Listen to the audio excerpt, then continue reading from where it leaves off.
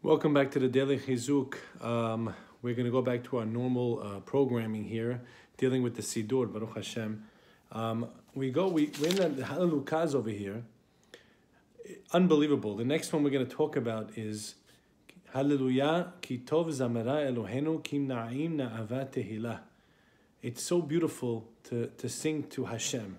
But I want to go very specifically into one pasuk here that has a lot to do with what Hashem is looking for from us, which we spoke a little bit about yesterday.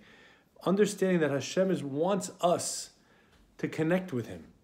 And that's the real pain of Tisha B'Av, is that we don't have the connection that we could have and the maximum closeness of our relationship with Hashem. When we say it in the Hallelujah over here, we say like this: Lo bigvurat hasus yahpatz, lo bishokeh ha'ish yetzeh.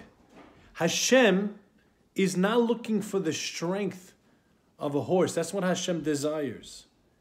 It's not what He's looking for. He's not looking for someone that's looking into his own strength. Bishokeh ha'ish. In the strength of a man. That's not the type of person that's going to connect with Hashem.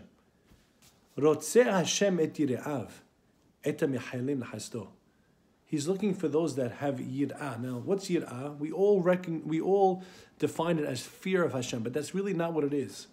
Yir'ah comes from the shoresh ra'ah, to see. Hashem is looking for someone that's going to see Him all the time and be aware of Hashem all the time. Of course you're going to fear Hashem if you see Him all the time. A malach doesn't decide to tremble before Hashem. It's the same way if we would see fire, we don't decide not to put our hands into fire. We're just not going to do it because it's just right there. It's so real. Those that see Hashem in life, those are the people, the ones who are looking for the chesed of Hashem. Those are the ones that Hashem takes care of.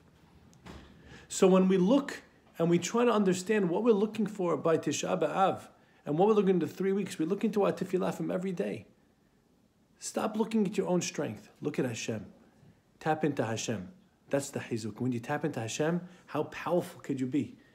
You're on the greatest train that could ever exist.